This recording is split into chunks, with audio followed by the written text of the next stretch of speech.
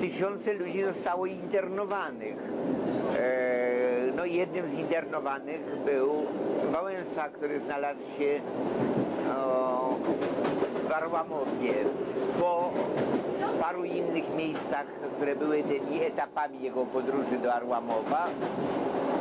I muszę powiedzieć, że mimo luksusowych warunków, w których go umieszczono, to nie było wesołe. Każdy, kto był więźniem politycznym, w ogóle kto był w więzieniu, rozumie jedną rzecz, że izolowanie w pojedynkę jest jedną z najgorszych rzeczy, które człowieka spotyka w więzieniu.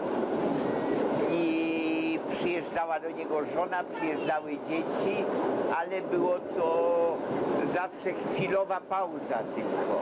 A poza tym siedział sam. Nie miał do kogo ust otworzyć, nie miał z kim w szachy czy w karty zagrać. Nie miał jakiejś życzliwej twarzy naprzeciwko siebie. To jest bardzo trudne do zniesienia na dłuższą metę.